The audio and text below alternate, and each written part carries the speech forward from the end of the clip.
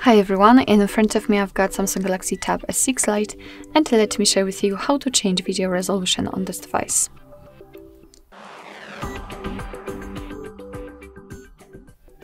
So first of all, let's open the camera app, and here first of all we have to switch to the video mode.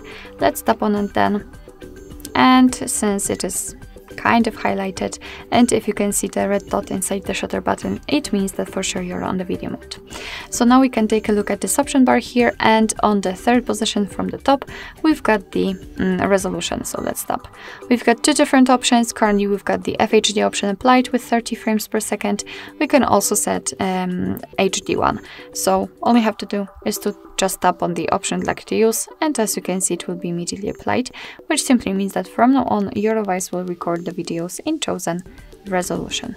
What is more, you can also change the ratio if you want to, 16:9, 1:1, or the full, it's up to you. Alright, so basically that's all. This is how to change video resolution in your Samsung Galaxy Tab S6 Lite. Thank you so much for watching. I hope that this video was helpful, and if it was, please hit the subscribe button and leave the thumbs up.